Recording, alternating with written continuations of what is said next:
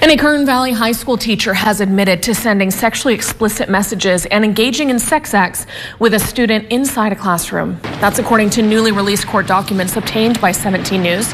29-year-old Christopher Renato has been charged with 5 felony counts. He was arrested earlier this month after the alleged victim reported Renato sexually assaulted her on 3 occasions after asking her to stay behind after class. Again, this is all according to the documents.